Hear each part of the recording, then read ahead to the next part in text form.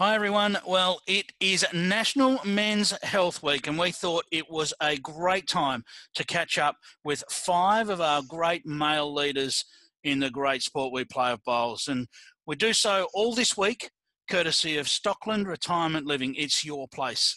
And what better way to start than first up with the Bowls Australia CEO, Neil Dalrymple. How are you, Neil? Good, thanks, Clive. How are you? Yeah, very well, mate. Men's Health Week. Just why is it important to have a focused Men's Health Week? Look, I think it's a great conversation starter, and for I suppose to lift the importance of keeping an eye on not only yourself but your friends around both a physical and the mental health side of things. I think it's become more prevalent in society these days. We are looking out for each other more often, and I suppose we can't underestimate the importance of obviously being physically active and the impacts that has on your health. But then, of course, it's the mental health side of things, particularly in this period where we've been in some isolation to a degree. Fortunately, things are opening up a bit now, so it's probably a great time to have the conversation. Yeah, certainly, the general pressures of living in society have certainly been focused in the last few weeks, haven't they? So Yeah. the opportunity now as things open back up to get out there and get a bit more physical, catch up with mates, important. Yeah, absolutely. Connections are important. I mean, I think particularly with technology these days and the reliance and people spending so much time like we are now on screens and in our day-to-day lives, it can be a bit lonely for some people, and reaching out and asking people if they're okay, and sending messages or picking up the phone and calling, and then getting face to face clearly is so important. And just to have a conversation, have a chat, catch up, talk about the footy, whatever it is, and talk about bowls, get together, have a roll up. These are all things that I think men probably need to do a bit more effectively. And of course, one of the backbones of our sport are our great clubs. And in this time, clubs have also been challenged in keeping engaged with their members and so forth.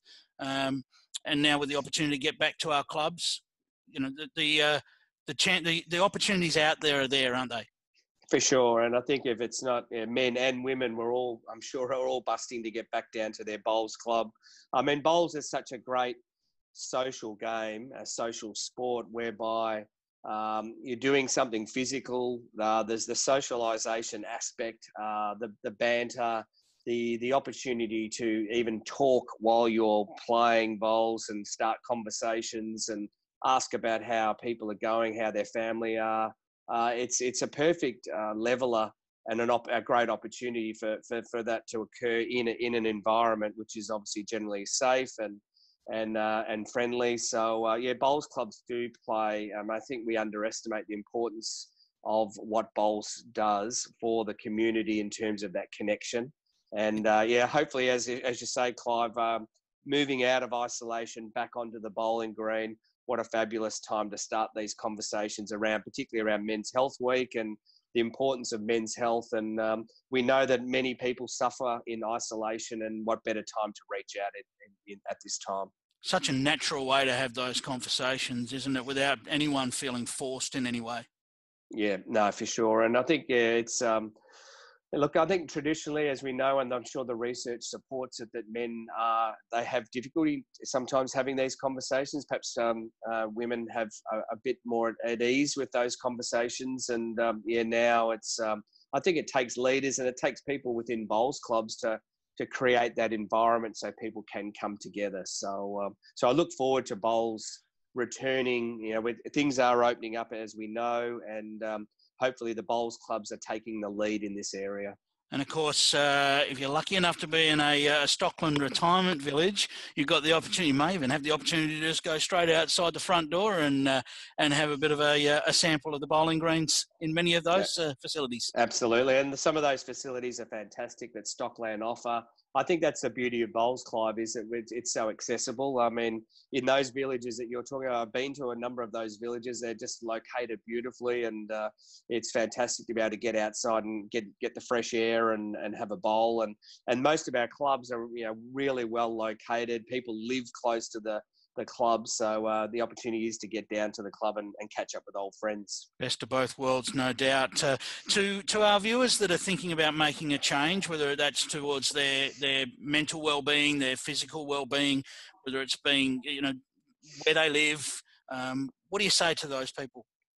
Look, I say if you are struggling and you're looking for some company or someone to talk to, I mean, I think reach out, get on the phone and have a chat to someone, try and organise to get together face to face. I think this is where, the bowls community is very good, and there's opportunities within club network, that friends that you've made. If you feel you're struggling a little bit now's a great time to reach out to a friend at the bowls club and have a chat and just tell people how you feel. And I think more importantly too is physically, like, just get out and do some exercise. And I think, this, for me personally, it's been a great opportunity for me to go out walking pretty much every day, something that I probably should have been doing more of. So mentally, physically, I'm feeling quite refreshed. So, but obviously, I'm in a busy job, and it's important to have good balance. I suppose for me, that's one of probably the best lessons that I've learned, is just having good balance around everything that you do.